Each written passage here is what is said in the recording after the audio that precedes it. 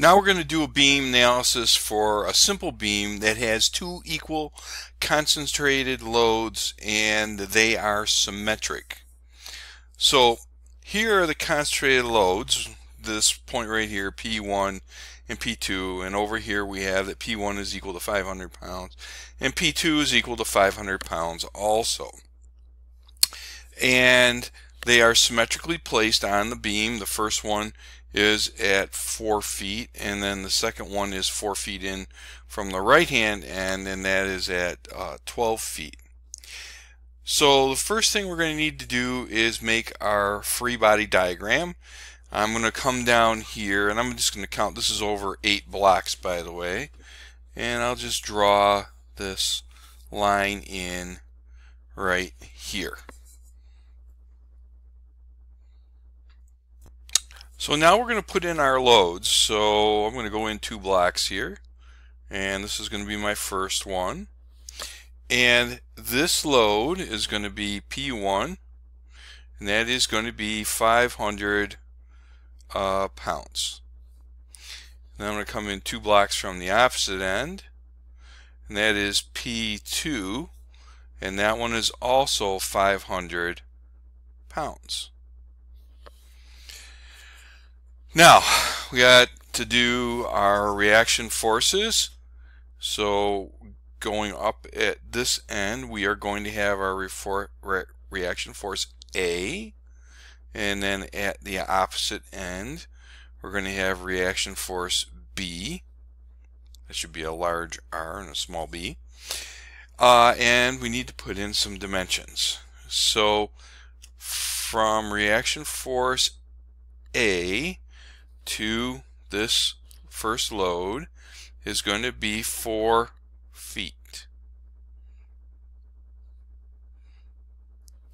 And then at the opposite end, it's going to be from reaction force B in, it's going to be 4 feet there also. So this is symmetrically placed. And then the overall length right here, that is 16 feet.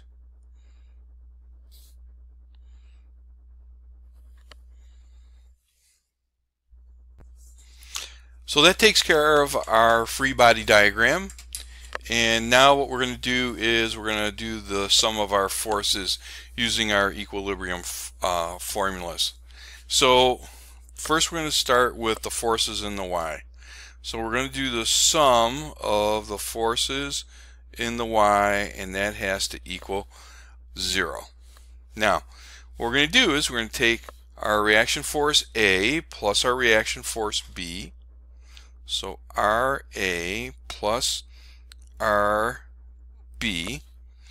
And then we have our 2 point loads right here, P1 and P2, and those are both 500 pounds.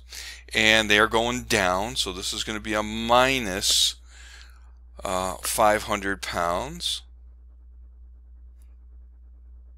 And then for P2, it's going to be minus 500 pounds. And that all has to equal 0. And we're going to start to simplify this down. So we have RA plus RB equals, and we're going to take these two 500s and add them to both sides, and we get 1,000 pounds here. And now we have 2 factors here, and we can't solve this equation anymore, so we're going to have to do the sum of the moments. And the sum of the moments, I'll go down here and write this in, go down a few lines. So the sum of the moments around point A has to equal 0. So the first thing, remember, is that moments are a force times a distance. So the first one that we're going to do is RB. So that's the force, and its distance is the 16 feet.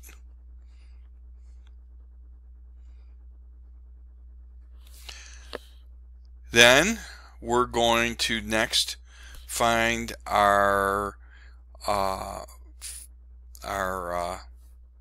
points. So this guy right here, and that is going to be a distance. So that is minus the 500 pounds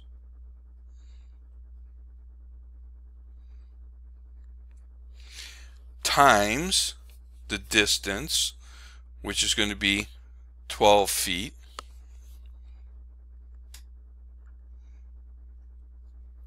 okay,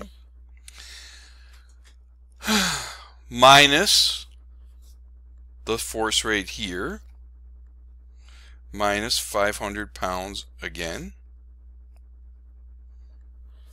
times the distance of 4. Oops, sorry, forgot the feet thing. There we go. And then we have reaction A, which is going to be plus, I believe. Yep. Okay. So it's going to be plus RA times the distance of 0, and that all has to equal 0.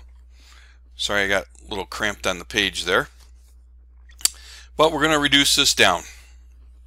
So we're going to take RB times 16 feet. Alright. And then when we do the math on here, we take 500 times 12 minus the 500 times 4.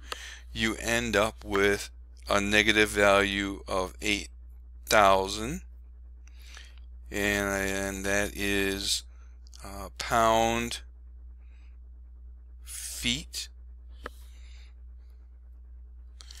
and that equals 0.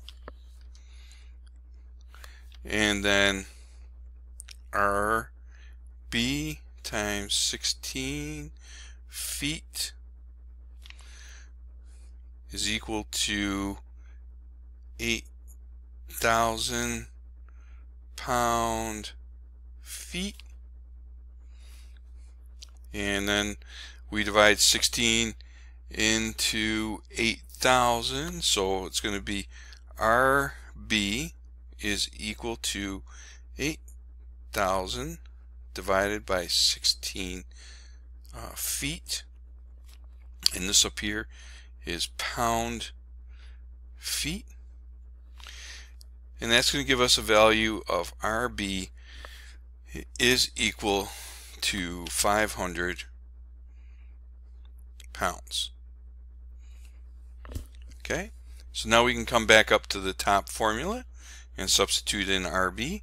So RA plus our 500 pounds from down here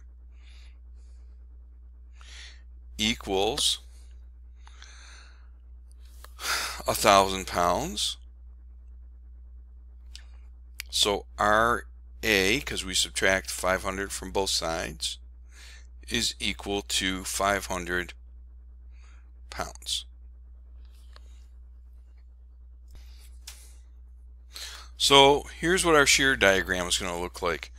I'm going to put our point here, and then I'm going to come over and I'm going to put a point right at the where P1 is, and then I'm going to come over until I find where P2 is, and I'll put a point there and one for the end.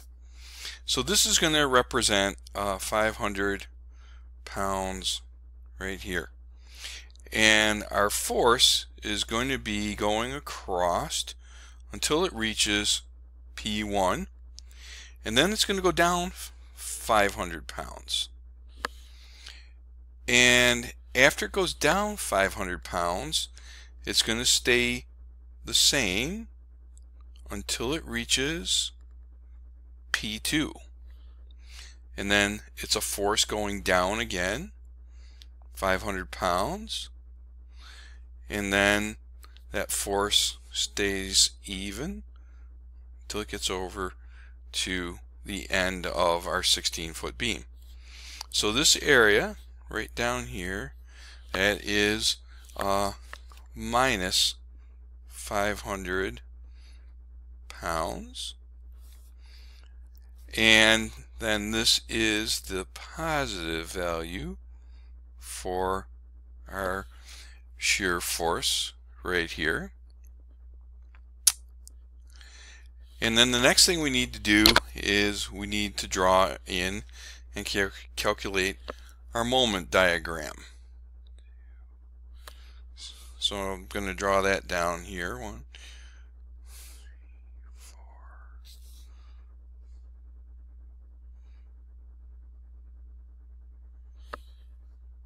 Okay.